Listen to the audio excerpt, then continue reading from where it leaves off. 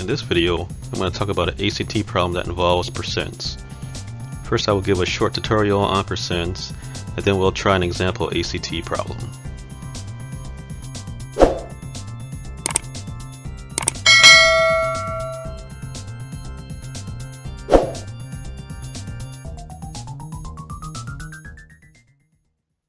First, I want to talk about how to convert a percent to a decimal.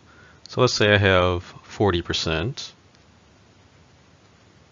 If I want to change it to a decimal form, I'm going to divide by 100.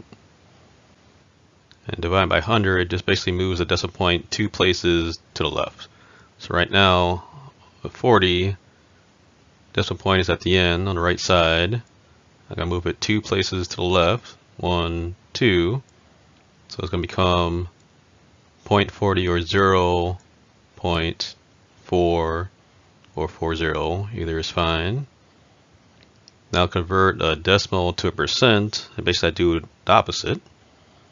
If I have 0.65,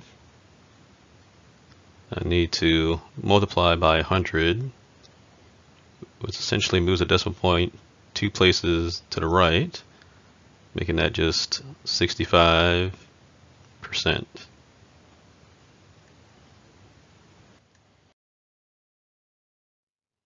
Now if I want to find the percentage of some value, like here where it says what is 30% of 60, I'm going to convert the percent to decimal. Remember that's moving it 2 places to the left, so 0.3 or 30. And then I'm going to multiply it by the other number times 60.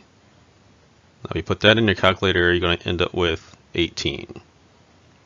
So to find a percentage of a number, change the percent to decimal and multiply that by the other number.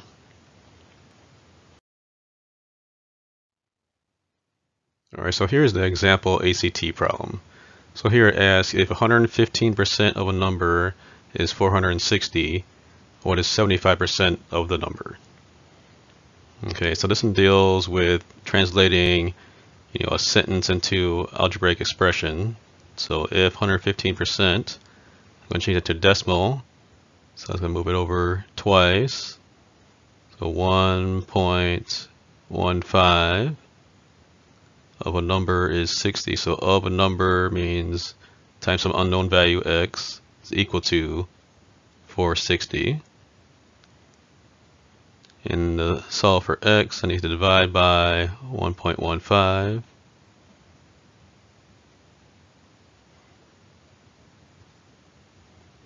So it gives us x is equal to 400. And now I want to find 75% of that number. So again, move it over 2 places. They give me 0.75. I need to multiply by the other number, 400. And that's going to give you 300.